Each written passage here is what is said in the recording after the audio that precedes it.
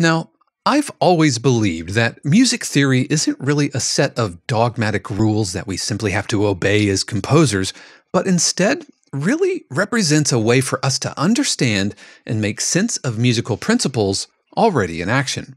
And I know music theory can be a scary topic for some composers and producers because they feel like it boxes them in or ties their hands in terms of what should or should not be done. Now, we've heard of many very successful composers who've made great careers for themselves without really learning how to read music. Hans Zimmer, Danny Elfman, Vangelis, Irving Berlin, these all come to mind. But does reading music really equal understanding music?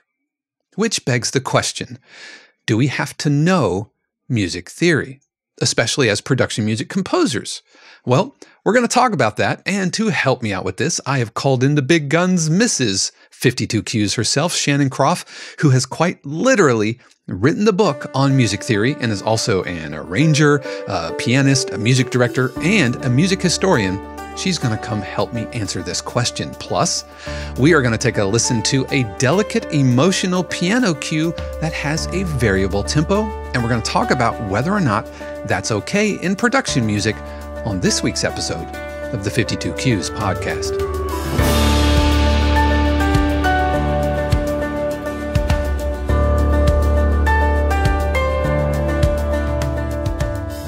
What is happening, everybody? This is Dave Kropf, and welcome back to another episode of the 52 Qs podcast, a weekly podcast dedicated to all things production and library music, where we talk about industry topics and take deep dives into the different aspects about being a working production music composer.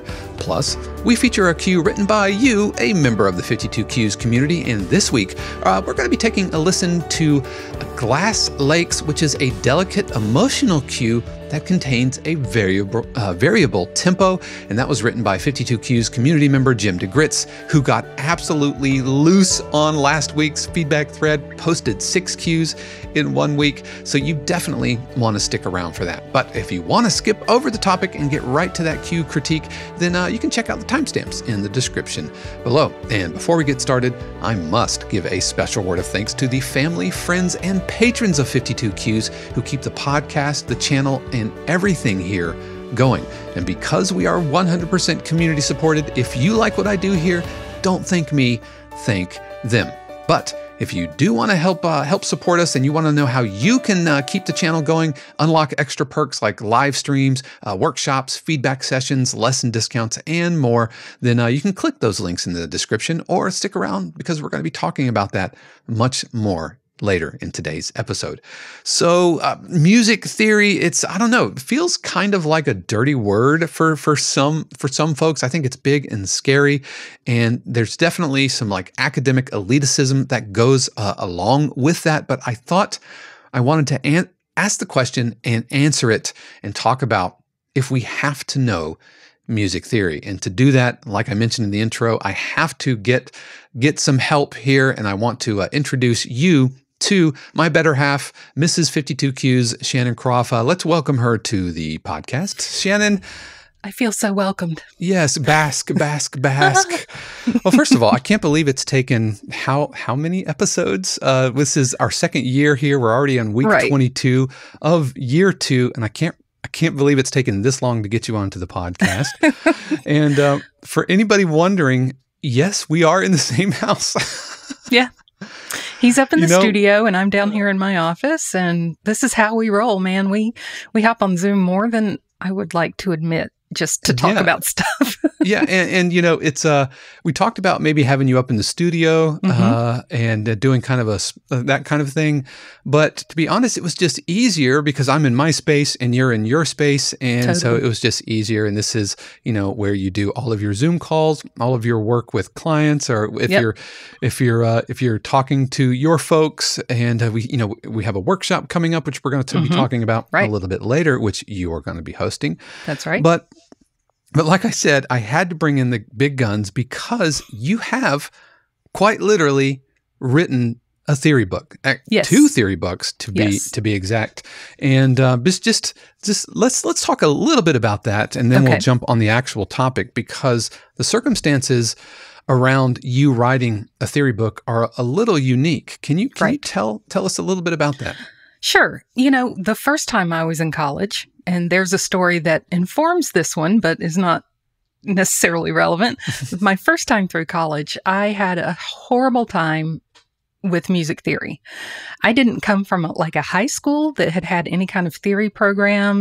We didn't get that stuff. We memorized our scales and played music, and that was it.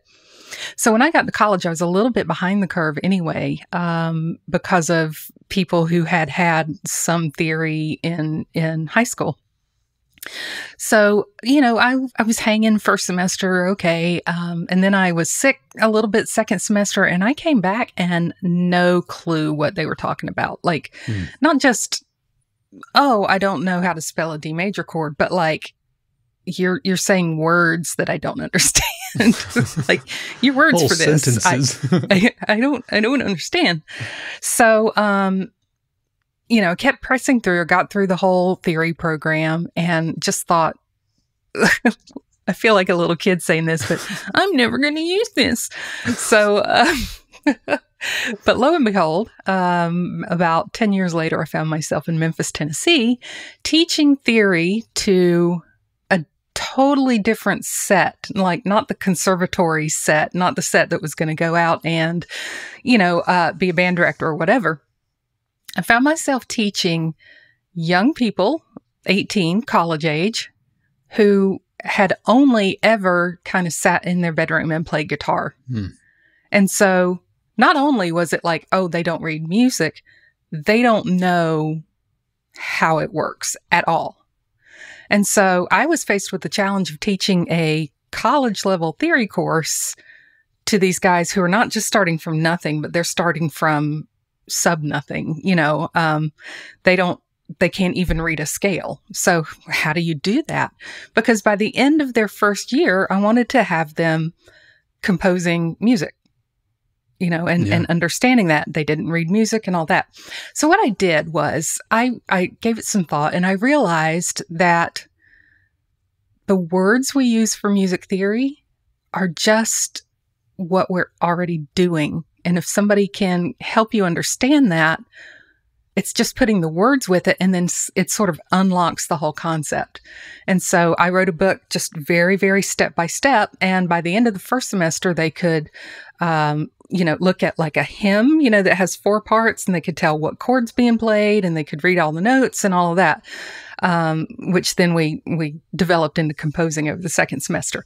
So all of that to say, I am really great. And later at Full Sail, I taught the same type of student online, which gave it another, level of how can we communicate this?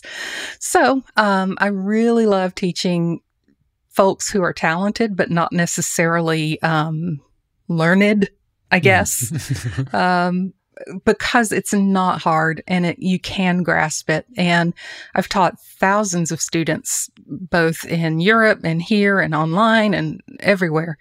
And I've had one student in 20 years who just couldn't get it. So the odds of you being successful at this are really good.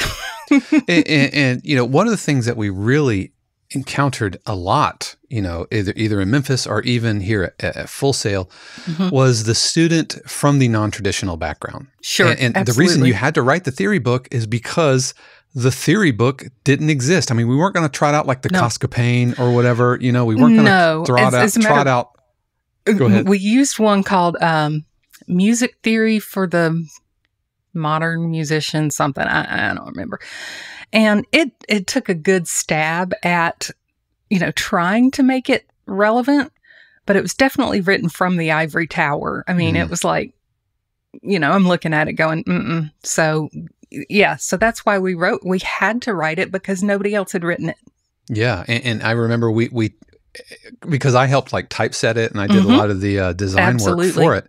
And every time we showed a scale, then we put it on the keyboard and put it on the guitar neck because, I would say half of the students at Visible Music College were guitarists and not keyboardists. And so being able to relate that was so we had to have the fingerings for the scale because that's the only way to make that connection. And if you're not going to make the connection, then why bother?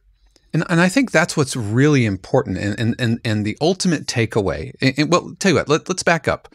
Let me just ask you, do production music composers and your involvement with 52Qs and everything, especially with the new 52Qs.com, you've gotten really familiar with the production music world. Yeah. And I mean, obviously just from being married to me and hearing about my cues and all of that stuff, but I would say that's been kind of supercharged since launching 52Qs. Sure. Yeah. So let me ask you, as a recovering, music theorist, as a someone who's written theory textbook, music historian, masters in musicology, all of that. I could put all of the alphabet soup and credentials. But for you, do production music composers, do they have to know music theory? Well, what level are you talking about? Do I have to know music theory to make cool loops and fruity loops? Probably not. But if I'm at all serious about what I'm doing, yeah, you need to. And it's not that, you have to get qualified to do it or anything like that. It's like if I was going to move to China, I don't speak Mandarin, but I'm going to go over to China and I'm not going to speak the language and I'm not going to learn it, but I'm going to go over there and have a life. Yes, you can do it, but it makes your life so much harder and you're confused most of the time. Yeah, you can only get by so far, like pointing at that and grunting. You can only get so far. I'm pushing this note and it sounds cool. So what note should I put with it? Right. Because there is a language of music. Knowing that language just makes everything faster, so I can sit down and write a piece. I know I'm going to write it in A, and I know I'm going to use this borrowed chord from the minor, and off we go. So whereas what would you if I didn't know theory, I'm sitting there going, well, mashing. This sounds good. And hoping it works out. Yeah, exactly. Yeah.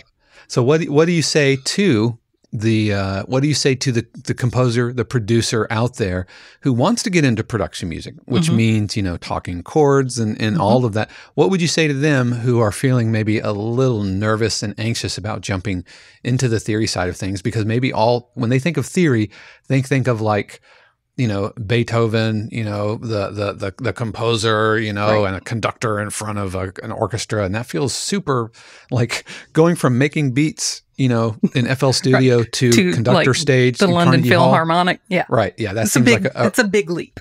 So what do you say to those folks who might be feeling a little nervous about us saying you got to learn the language? Okay. You don't have to be Dostoevsky, you don't have to be Ralph Waldo Emerson, but you do need to be able to speak the language. So yes, there is a higher plane of existence in the music theory world. And you don't have to worry about that. What's really vital and essential is that you have the tools for what you do day to day. Because once you're solid on that, once you've sort of ingested that and you own it, you can add on things as you go. But you got to have the basic, you got to know how to construct a sentence before you can write a book, if that makes sense. Yeah, and you have to know the basic alphabet, and you have to know the sentence structure and vernacular and what works, and how things are communicated. Right. Which, and sorry. Okay. I was just thinking that the way a lot of people approach it who are trying to make it simpler is they give you cheat sheets. Here's all the major scales. Well, I can't read music. How is this helping me? It's not. You just have to memorize all the key signatures. I don't work like that. I start from A, B, C, D, E, F, G. If you know the first 7 letters of the alphabet and you can count to 7, we're good. You don't have to memorize stuff. You don't have to, now memorization comes with using. So eventually you're going to use this particular set of notes long enough that you understand that this is the key that we're in. But anyway, all of that to say, I'm not fond of cheat sheets and rote memorization and all of that. If you understand how it actually works together, like mathematically, everything's easier. Yeah. You talked about reading music, and I listed off the name of composers, in the intro, Irving Berlin, which staggers the mind because that's still the top selling Christmas song of all time is White Christmas. And he's also not, he's not writing 1645, Right. And also, I've read articles that said like Wes Montgomery and Dave Brubeck didn't really read music. Yeah. And so, which again is like, what? Because, that's jazz and that's especially now it's all kind of academified. Right. But I was just going to say the reason they could get away without reading music, which is not the same thing as music theory. Those are not the same thing. I'm sure we're going to touch on that. But the reason they could do that is because they were working in the jazz area, which is about improvisation. And so if you're if you're playing and you improvise something, then great, let's use that. Whereas the traditional Western music theory, if you see notes written on a page, you play those notes written on that page and that's it. If not, you're playing it wrong. And so, they could get away with not reading music. Again, not the same thing as not understanding how it works. It's just they're two separate skills. Sorry, go ahead. No, that cuts to the heart of the point I'm looking to make, which is seeing people almost like venerate folks who don't read music as somehow like it's like that scene in Wedding Singer. Which is an older movie where the guy picks up the guitar. It's Steve Buscemi. He's like, I'm amazing. Never had a lesson, and kind of like bragging on this, like, which I understand. It's, oral tradition and all of that. But folks who tout that I don't read music, another production music composer, Christian Henson, he says, I don't really read music. But there is a deep understanding of music theory, music principles that do and don't work. I guarantee you, Hans Zimmer and Danny Elfman understand harmony and understand chord structure and melodic construction. Whether they're going to crack open a Sibelius file and start, hanging notes on a staff, right? That's different. I mean, parenthetically, they have people that do that for them. Of course. But Shocker. Hans Zimmer knows the notes of the names. Yes. He knows the notes of the chords. It's not blind ignorance as far as it's not like a monkey mashing buttons and coming out with a movie score. Right. Pride and Prejudice. That's not how this works, Right. And so I think people confuse that, don't you? Like reading music equals music theory. No, two totally different things. When I got to college, remember I said I didn't have any theory background. I could read my ass off. Excuse me. I could read anything you put in front of me. No problem. But I didn't know anything about how it worked. I didn't know why the notes were chosen. I didn't have, and so in college they started saying, well, the B section changes keys. And I'm like, hi, it's a B section. What's the key? So it really is. It's the difference between, understanding English and being a professional narrator of audiobooks. It's two separate skills. It's one is authoring and one is reading. And so, that's all I got to say about that. Yeah, no, I think, you mentioned that music is a language and there is a way to understand, orally passing it down and just being able to, and so many amazing players and composers play and perform by ear. But go ahead. Go ahead. But what happens when you marry those two things together? Again, not necessarily reading music, but understanding why this harmonic motion works. What is a tritone substitution? What is a mediant root movement? And how do you build an augmented chord? And understanding all of that. Well, even understanding why would I bother to build an augmented chord? What is its purpose? What does it do? It leads to a different place, And I think there's two things going on. The first is those people who tout like, well, I don't read music and I'm a successful composer. I think they're coming from the mindset that, like you mentioned earlier, that music theory is a set of rules to follow. And that's not at all what it is. I mean, when you get into the upper echelons of like 4-part writing in the style of Bach and counterpoint and in the style of Vivaldi and all this stuff, there's some rules involved to do it right. But at the level that we're talking about, it's not about follow this set of rules and you'll get something good. It's just about having the vocabulary to do what you want to do. So when you hear something in your head, you understand how to get there, if that makes sense. And, you know, I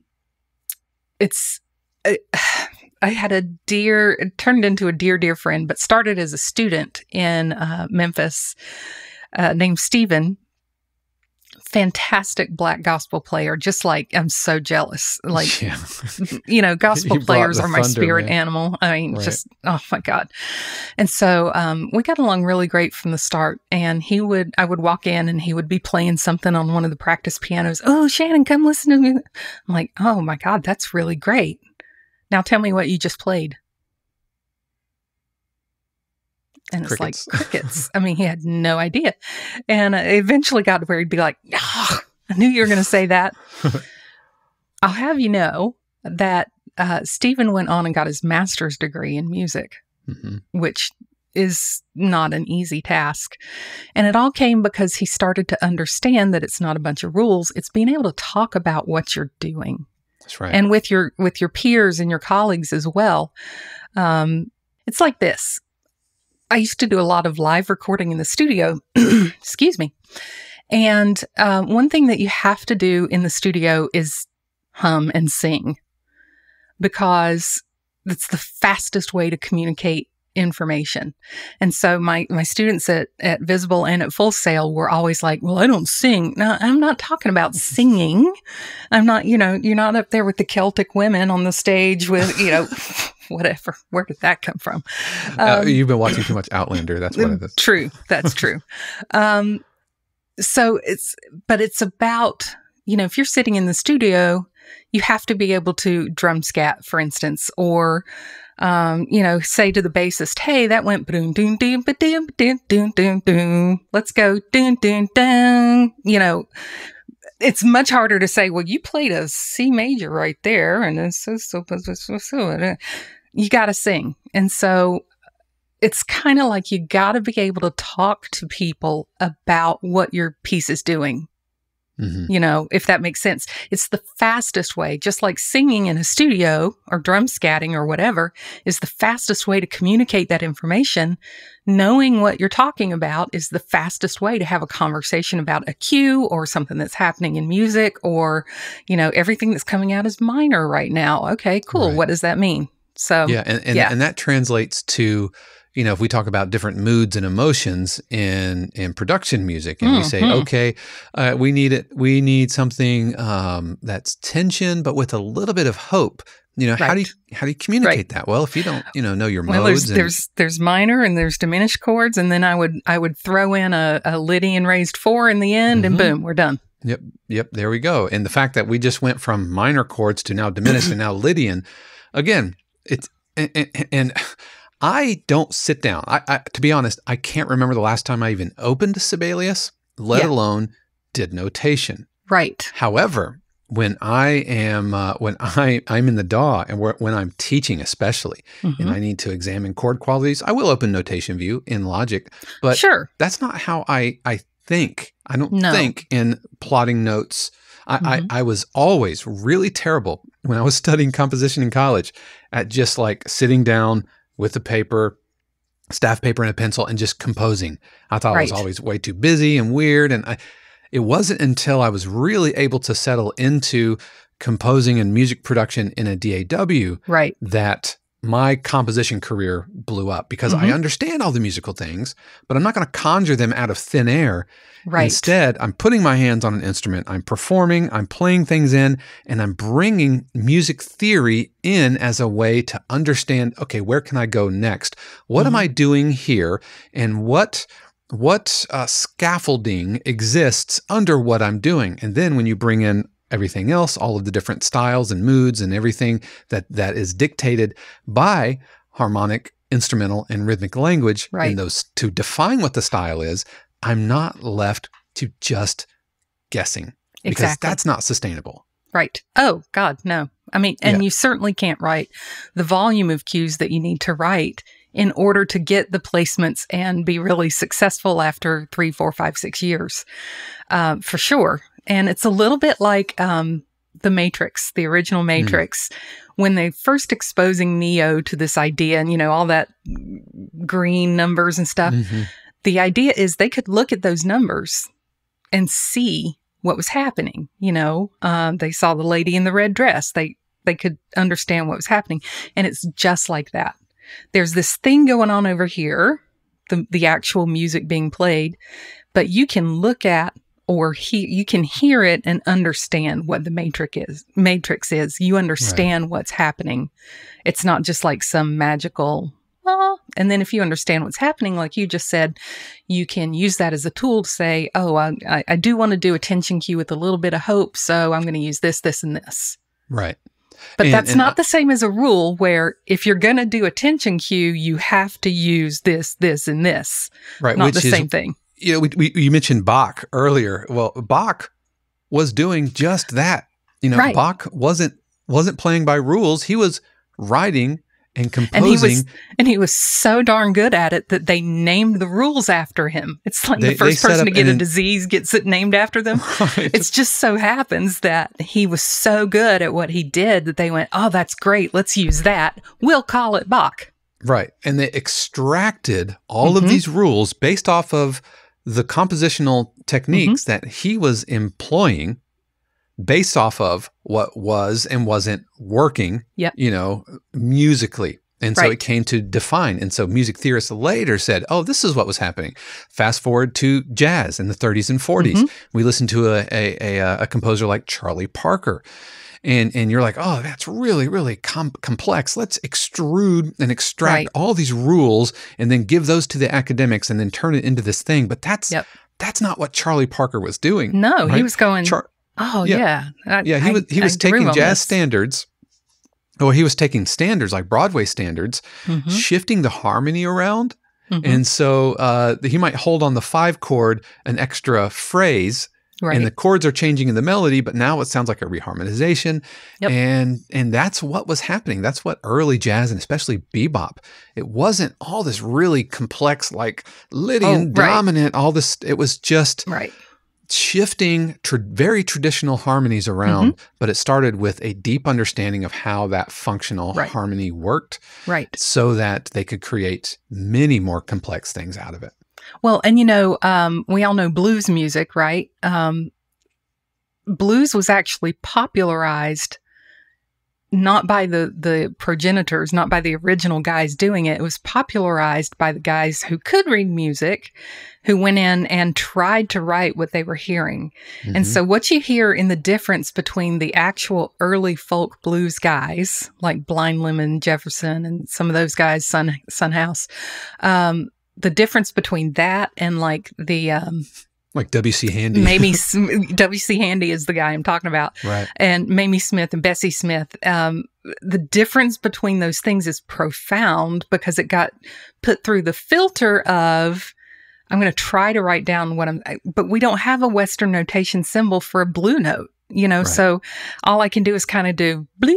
You know, and so call it a flat 3, and then but it's not really, which is why blues piano sounds entirely different from blues harmonica and blues guitar. It does, because harmonica and blues guitar can kind of bend in between, play those real true blue notes. Right?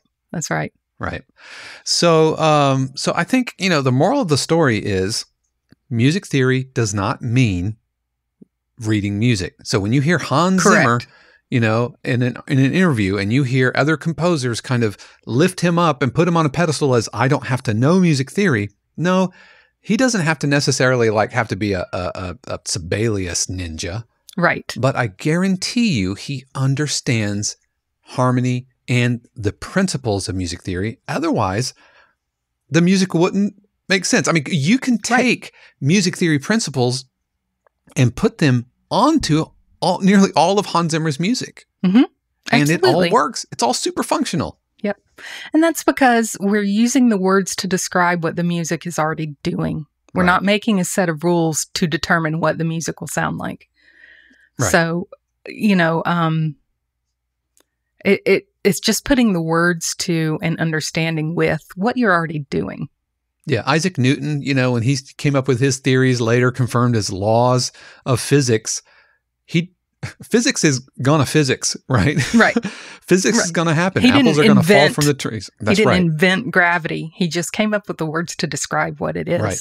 And a way to understand it so that when inventions and things are getting made, you can use those principles, Right. those physics principles to work into your crafts or your inventions or whatever. Absolutely. I'm guessing, engineers use physics and all of that. Sure. Well, so I think that's the moral of the story. Don't be Yeah. afraid of music theory, and don't equate music theory with having to read music or be a concert pianist or whatever. Totally But- different skill set. Yeah, but just wade, even if it's wading into the shallow end. And I tell you what, DAWs are so great at reinforcing music theory. And even if you never open the notation view, if you're looking at the DAW and the piano roll, you're still processing music theory. That's right. And if you have a really good ear right now, if you're listening to this, or if you're watching this and you're like, man, I can compose, but there's just something missing. I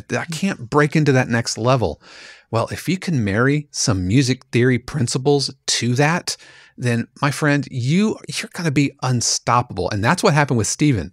Yes. Stephen, by the time he got his like gospel chops and his theory chops together, Holy cow. he's a beast. He is an a absolute beast. beast. Yeah. And so hey, I don't know if Stephen watched this, but hey, Hey, Stephen, Stephen. what's happening? But to be a composer in the DAW, all those theory principles absolutely still apply. Absolutely. And you mentioned that I'm going to do a workshop coming up, and I'm doing something new, which is when I've taught these young people who have no background in music other than chunking through chords in their bedroom. My goal was to have them reading music within 9 months. So we definitely hit the reading part pretty hard. But I'm going to go completely notation free for this workshop. We're going to do it all straight in the DAW because it's the same thing. It's just a different way of literally looking at it. It looks different, but it's exactly the same thing as reading music and has a lot in common, actually. But we're going to do this whole workshop completely in the DAW, no music reading at all. And you're still going to come out at the end with okay, I understand how major scales work, and I understand how to find harmonies for all these major scales. And so it's pretty cool. And hi, my cat just said hello. If you heard that, that's Alan. Is that Alan? Yeah. That's Alan Silvestri Rickman, and he is offended that he's not in here recording with me. Well, so yeah, I'm glad you mentioned the workshop. And so the workshop is really for any composer who maybe feels a little bandy legs about music theory, and maybe they understand, and maybe they're beasts in the DAW, but yeah. They feel like there's something missing, and that workshop is for you. And that workshop is a week from today. If you're watching this, That's right. on Thursday, what is tomorrow's date? Actually, the 9th. Yes. The workshop is June 16th, 2022. And if you're watching this, way off into the future, then that workshop is available as an archive. And this is one of the benefits of being a friend of 52Qs. And so it's part of the subscription and the archive for that. You can sign up, watch the archive. And, we did a mixing mastering workshop. We had Marlon Gibbons last month do an amazing workshop on the survival kit for the working production music composer. It was really good. And, I was so thrilled when you wanted to do a workshop for the DAW composer because I think there's a gap there. I think folks either think I have to be freaking Arnold Schoenberg, or I have to be totally I never want to crack open a music theory book at all. Right. But there's a spectrum in between, and so you don't have to be a theorist, but a little bit of music theory understanding I think is going to really help to elevate your cues to a whole new level. Absolutely. And I will say that we also have a lot of composers in the community who actually know theory and understand, but the next step for them is okay, I kind of know what I'm doing. How do I go further? What are the cool, like the augmented chord, and how does it resolve in Tristan and Isolde, and all this business? Some But Wagnerian theory there. or like our music production recipes guy with the bisected tenths. Oh, bisected tenths, yeah. What's a bisected tenth? And then he said what he meant by it. I was like, well, of course that's a bisected tenth. So anyway, all of that to say, we have such a wide range of composers in the community, and we want to meet everybody where they're at. Whether you've been doing this for 25 years and you know everything there is to know about music, there's still a place for you, just like there is the guys who are getting started and writing some good stuff, but not really sure what they're doing. And so we all help each other because we're better together. That's right. Together we are better. And so, join us over at 52Qs. Sign up to be a friend, and you can get access to that workshop. Like I said, that is next Thursday, June 16th. Am I saying that right? Is that the right date? Yes, that's the right date. June 16th at 5 p.m. Eastern. And the archive is available even if you can't attend live. Or like I said, if you're watching this way off into the future, that archive, it's already there. You could sign up right now and watch Shannon's workshop on music theory. And for the DAW composer, we're going to be doing everything in the DAW, in the piano roll. And so I really hope to see you there. But what are your thoughts?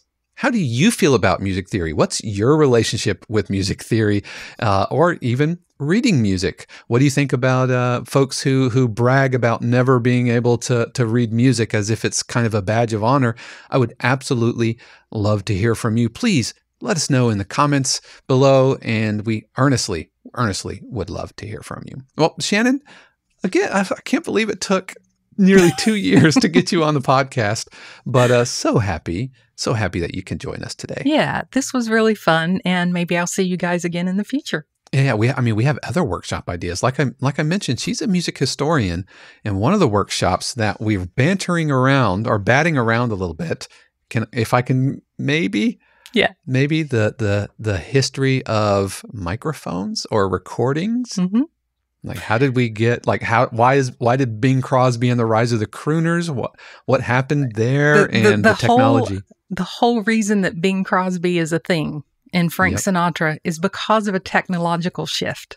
Yeah. And that's really cool. It wasn't like, oh, here's this great guy who's doing something new that we've never done before. It's, hey, now we have the technology to record this great guy who's doing something new.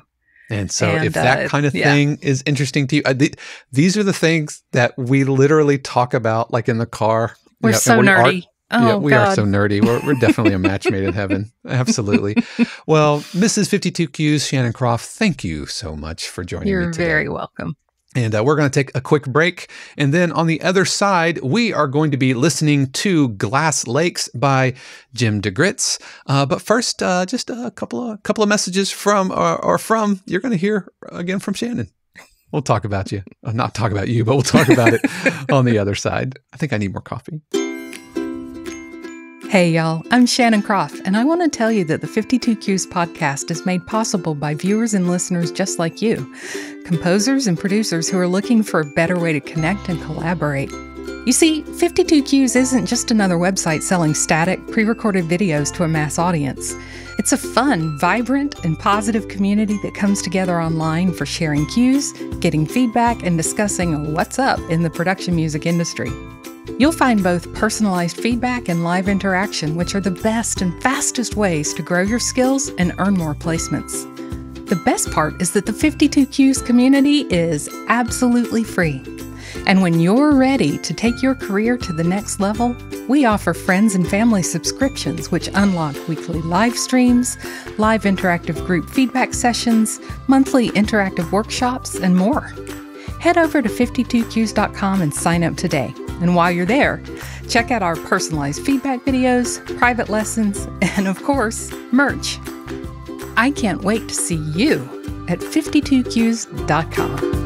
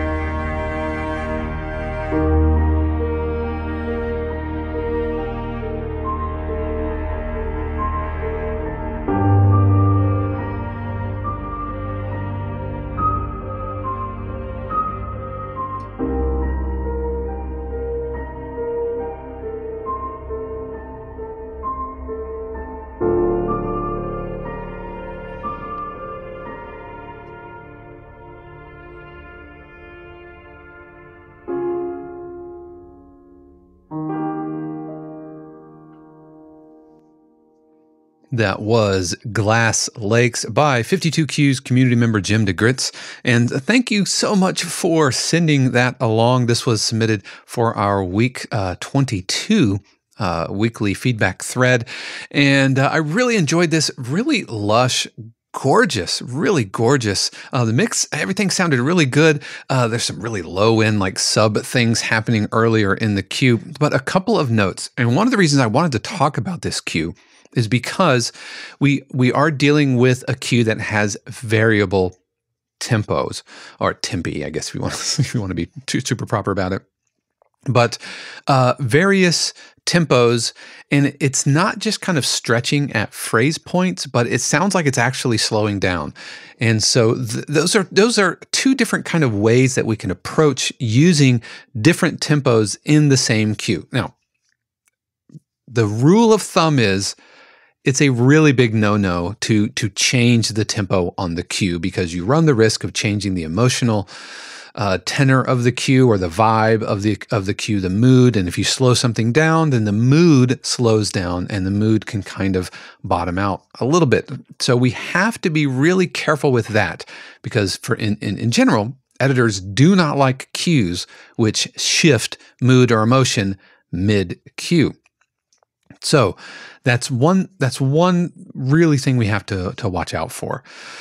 And the other way that we can use tempos or tempo fluctuations are at midpoints, where things are feeling more like rallentandos or ritardandos, where things are kind of slowing, which is great.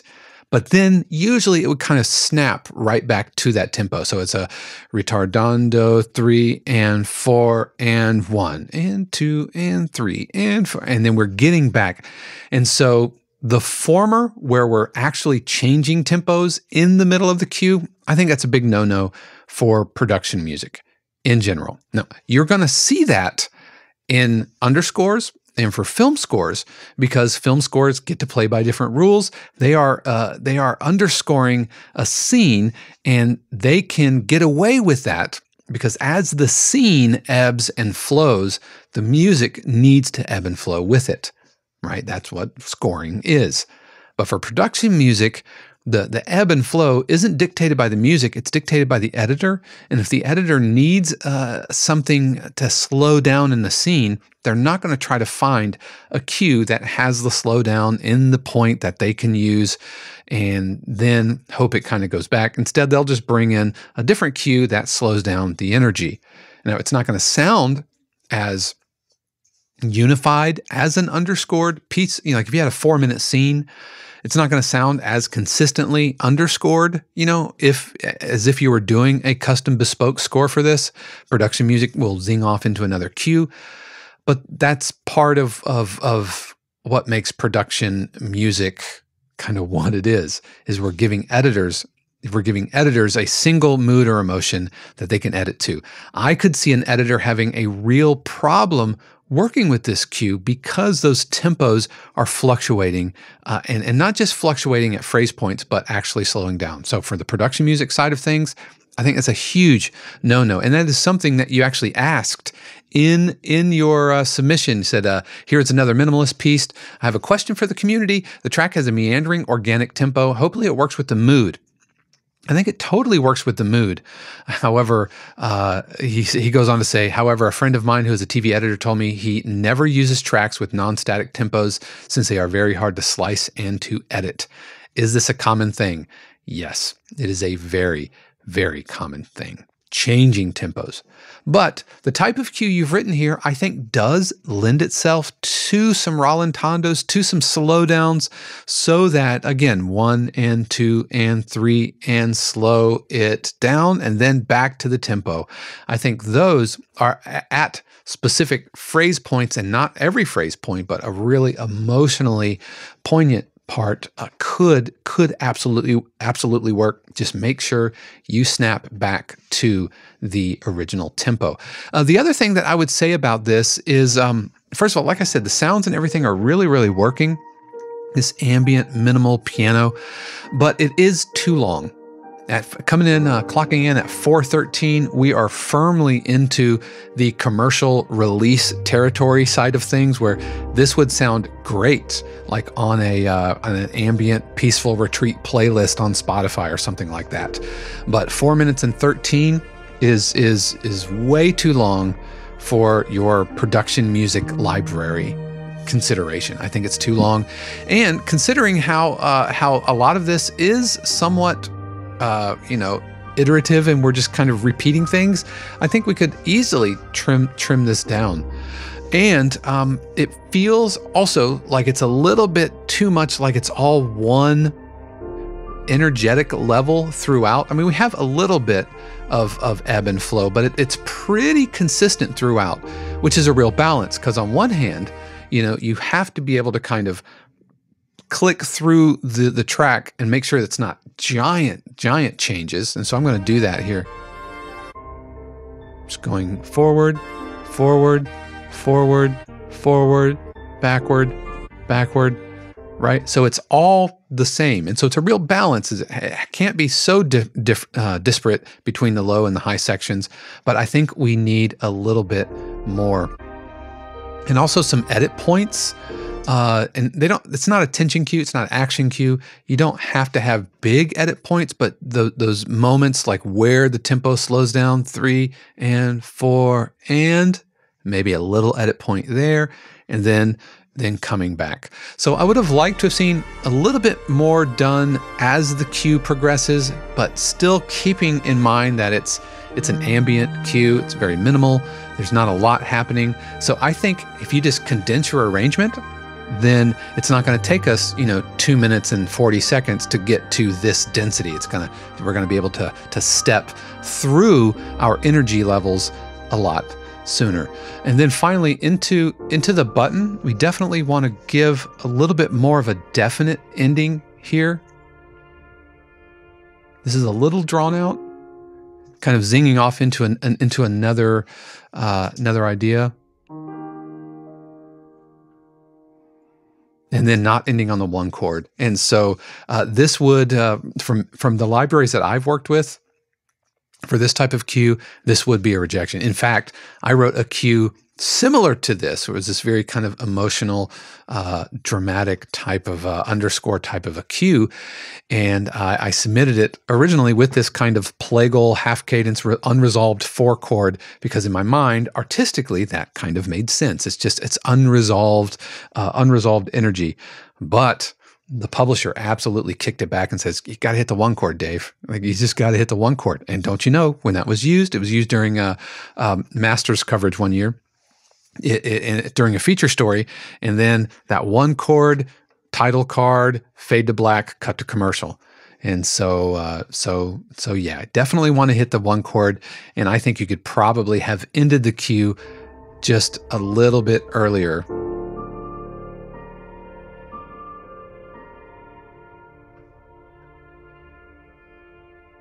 And then go back to that, whatever your 1 chord is, and in the opening. And so I don't think, unless I misheard, that is the 1 chord, isn't it? It is the 1 chord. I got to tell you, coming into that, because we've kind of gone, it's like it's some sort of optical illusion or aural illusion. Here at the end, it almost sounds like that doesn't feel like 1 because of the harmonic shenanigans that came in right before that. And so I would just take out that, just take that out. I don't think we necessarily need it. But Jim, thank you so much for sending that along. Like I said, Jim got absolutely loose. He wrote no fewer than 6 cues that he submitted, and he mentioned from his Platinum Jubilee weekend marathon session, the Platinum Jubilee being like the Queen of England, her birthday, right? I read a lot of, or I saw a lot of articles about it, but thank you so much for submitting that. This was for our week 22 feedback thread, and every week we put a thread up, and composers just like you submit their cues to it, and we all kind of jump into the community and get lots of feedback. So thank you so much for sending that along. And again, to join the 52 Cues community is free, and we would absolutely love to have you. So head over to 52cues.com and sign up. And lastly, like I said at the beginning, none of this would be possible. 52 Cues, the channel, the podcast, none of that would be possible without the support of the family, friends, and patrons of 52 Cues who help keeps the lights on. If that's something that you're interested in and want to help out, then the patrons is just $1, and then we go all the way up into mastermind classes and weekly feedback threads and different subscription tiers. All of that you can check out at 52cues.com. But that's going to do it for me. I really, really appreciate you. Thank you for finding me however you found me. And as always, I hope you had a stellar week, and I look forward to seeing you next week. And until then, peace.